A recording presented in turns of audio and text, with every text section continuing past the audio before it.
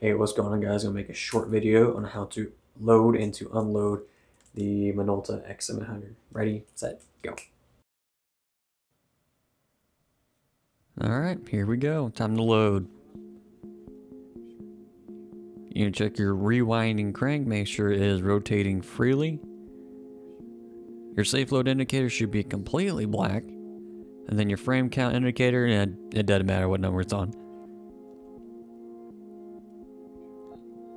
Go ahead and grab our film. This time I'm going to be putting in some X-700.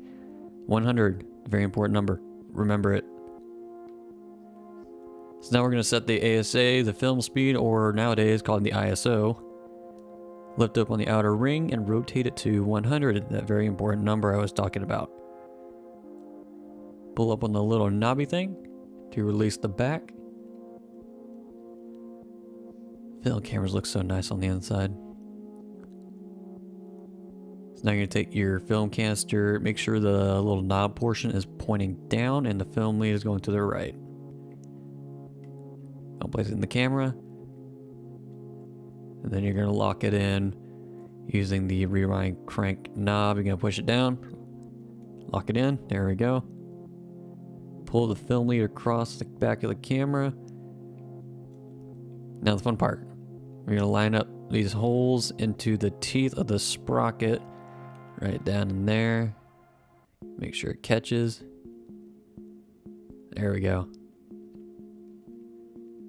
Now you're going to take the film advance lever, crank it to get the film tight across the back of the camera. You're going to release the shutter and advance the film until it is tight. No slack. There we go. So that's tight, and close at the back. Completely close the back. Make sure it clicks. There you go. And now we're going to release the shutter and advance the film until the indicator on the right side is at 1. And looks like one more. So I release the shutter again, advance the film, and there we go. Now we're ready. That's it.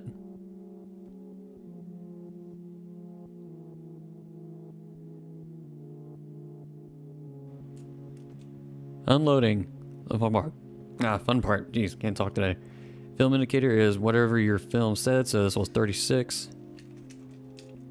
Go to the bottom of the camera. There's a rewind release button. Just press it once. And now back to the rewinding crank. You're going to rewind it in the direction of the arrow until it freely rotates.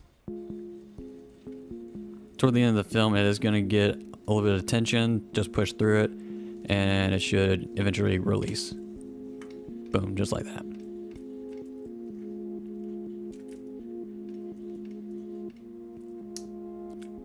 Goes back up.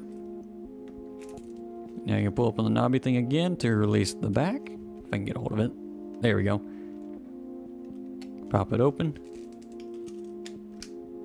Now you can tell all the film has been wound back up into the canister.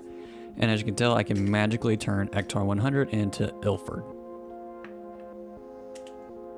Close it in the back. Push down on the knobby thing. And that's it. If this video helped you out, like it. Now, if it didn't, well then don't.